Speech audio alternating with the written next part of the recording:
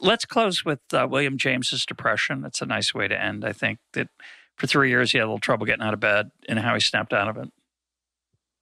Yeah, William James was he was a young man at the time. I think he was bedridden for, I mean, not quite bedridden for 3 years, but he was in and out of this deep existential depression, and it was due because he found it completely inconceivable how anyone could have free will, and so he questioned his own will, his own purpose, his own meaning, and a lot of the work that he later did, like Varieties of Religious Experience, was all based off of his really deep depression that he suffered.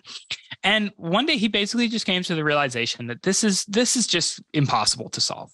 You can sort of marshal endless philosophical arguments one way or another. Now he didn't have the benefits of modern causation, our modern mathematical understanding of causation, or chaos theory, or any of these other things, right? So I think maybe we can actually go a little bit further than that. But he came to believe, listen, this is just impossible, and so if it's unanswerable, I'm just going to choose.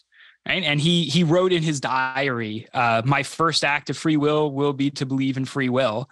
And he just sort of chooses, in a sense, to come out of this depression and get on with his life. And I think that, there's a lesson in that.